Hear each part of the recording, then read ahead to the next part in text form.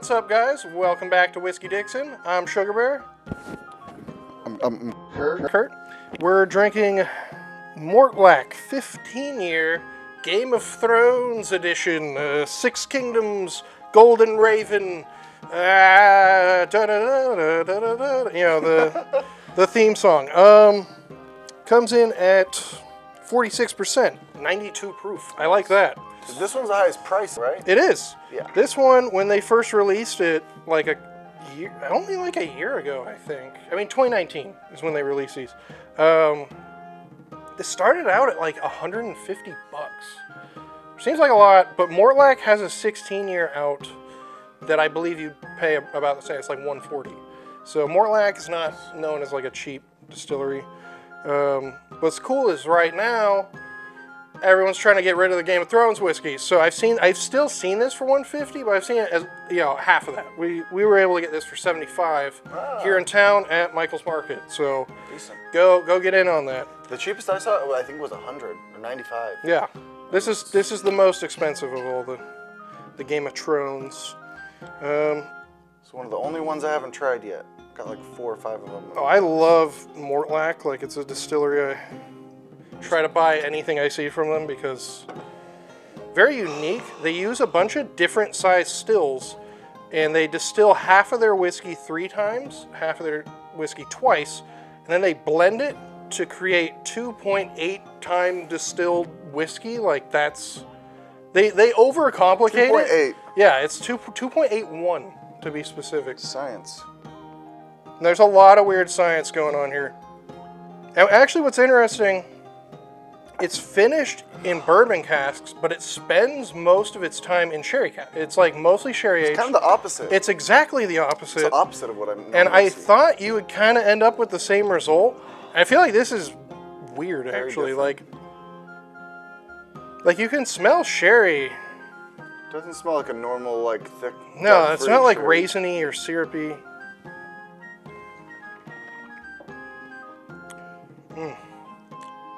It's really nice on the palate, though. Super oaky. A lot more tannic than most Scotch whiskey, I would say. A bit more of like a bitter oak. Yeah, I feel like the flavor tastes lighter than it looks. Exactly. I feel like it's kind of a dark color for the flavor profile. What a lot of people said about this is they believe that, because if you think about it, most of the time you age whiskey in a bourbon cask, you finish it in sherry. When you do the opposite, it almost like takes away from the sherry.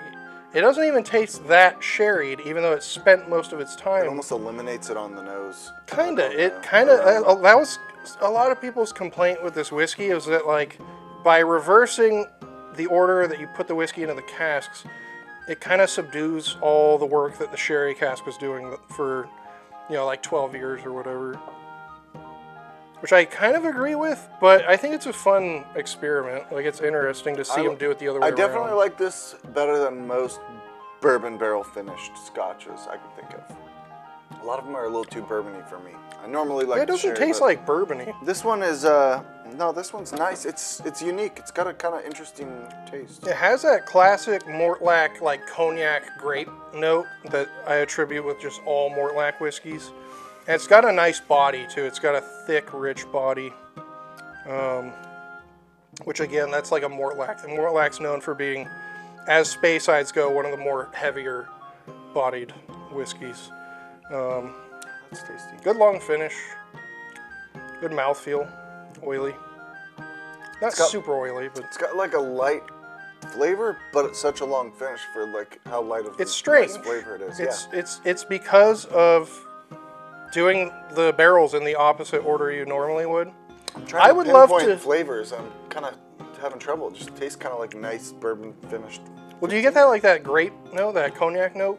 A little bit, but not like as Hennessy? Not as sweet as the cognac finished one. You know, not as sweet as a sherry. No. Just like a little. That's like a Mortlach thing. They all have just that little bit of that grape note.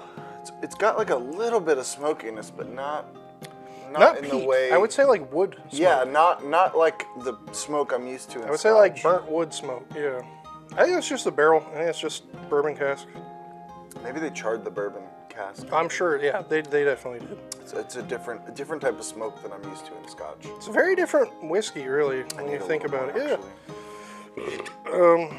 Yeah, Mortlach, I explained it in the other review we did, but Mortlach, the name is actually the original Gaelic name for Dufftown, which is where this distillery comes in. This is the first and oldest distillery in Dufftown, and since then, you know, Glenfiddich, Balvenie, Glendalough, Singleton, they've all popped up in Dufftown's kind of known as like the heart of space, so that's where like the most distilleries are. And this is the OG, this is the granddaddy of all of them. I like it. Yeah. Now, I don't know how much of this, like, of Mortlach goes into Johnny Walker. I feel like not a lot. I know it's not a very large distillery, and they're making their whiskey in such a unique, weird way that I actually do think they are mostly selling them as single malts. But I imagine a certain percentage is getting blended into certain Johnny Walkers. Couldn't tell you which ones. But I like it, all in all. Yeah. It's good. 150 bucks, I would not be happy with this. It's good, it's not that good. 75 is about right. It's good, it's just not what I would pick for the $100 range. No. But I am glad I got to try it though, because I tried pretty much all the other Game of Thrones. I wish they had more about the whiskey Game of Thrones hype lately. less about Game of Thrones on here. Yeah, they put info about both, but yeah. The first half because a lot of the people, literature is I feel like, Game of Thrones. I've never seen the show, but I like their whiskey. Yeah, I feel like this is to get people, either whiskey drinkers who don't know anything about Game of Thrones would be interested, or the other way around, where it's like they're trying to get the Game of Thrones people into whiskey. I don't know. I just like the Game of Thrones stuff right now because it's cheap and it's good. So, yeah. Yeah, all the prices have dropped substantially on all the Game of Thrones stuff. So only time I've ever gotten Lagavulin for 32 bucks. Exactly. Thanks, Game of Thrones. Thanks, Game of Thrones. Thank you. Also, it's actually a pretty good show. You should check it out sometime. Oh, it is really long. I like this. It's good. It's nutty, actually. Now that I think about it. That's the good flavor profile. I was having trouble pinpointing something. Fruity, nutty, spicy. A little bit of cognac, that little cognac grapey note, and then it's a good long finish. Yeah, I like it. I'm happy with it. 75 bucks. I'd say that's about right. Well, if you like this, smash that like button. Give us a thumbs up. Leave some fun comments. Let us know kind of like what else you want to see us review. But I'm Sugarbear. I'm Curt. That's Curt. And we are Whiskey Dixon. Until next time, cheers, sláinte. Salute. Keep on drinking.